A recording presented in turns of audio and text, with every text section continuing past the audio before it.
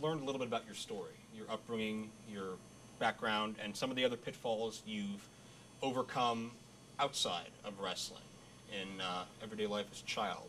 For those of us that may have not been a PWO fan since the beginning and may have tuned in late, fill us in very quickly at some of the things that you've overcome in your life that make you such an inspiration and such a strong role model and a strong-willed person to this day.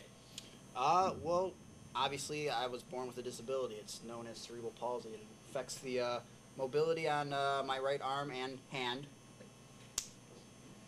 And at birth, I was born just over a pound. I was premature. You know, I was in an incubator for the first couple months of my life. I overcame that. Cerebral palsy, 7 months of therapy, or 7 years of therapy, excuse me.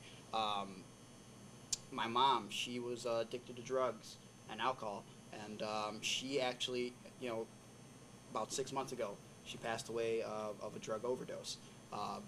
You know, and all those things, all those factors, the pain that she caused my household and my family, getting evicted from houses, okay, all the time, stuff like that.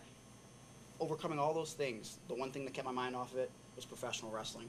And to get into this business, what I've done and how far I go, however far that may be, it is truly a dream come true. And if I can inspire one person through my story and what I do in the ring, you know, that means so much to me.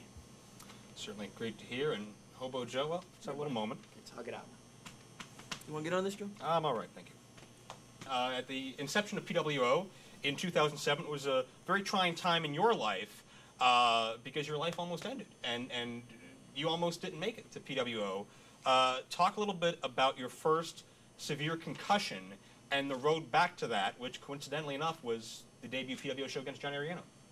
Well, in 2007, August of 2007 to be exact, I got a severe concussion, which caused brain bleeding, and I was in the hospital for a week due to a match I had, and it almost cost me my life, and I had to take 2 months away from wrestling, and it was a wake-up call. You know, it made me realize that, you know, not only has my career always been difficult working with a disability, but now I have to come back from this injury and prove to people yet again that I can overcome the odds, and not only do I belong in professional wrestling, but now I belong in this brand new promotion, Pro Wrestling Ohio.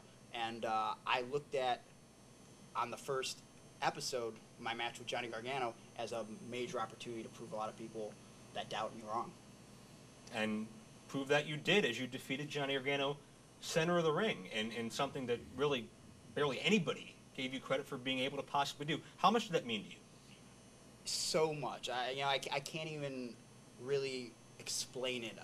You know, at that point, Johnny, even though we're close to the same age, he had done so much already. He had wrestled and beaten guys like Alex Shelley, Chris Sabin, Christopher Daniels, AJ Styles. You know, and for me to go in there, you know, not only with a disability, but a disadvantage with Josh Prohibition at his side at that time, that factor came into play. What are you doing?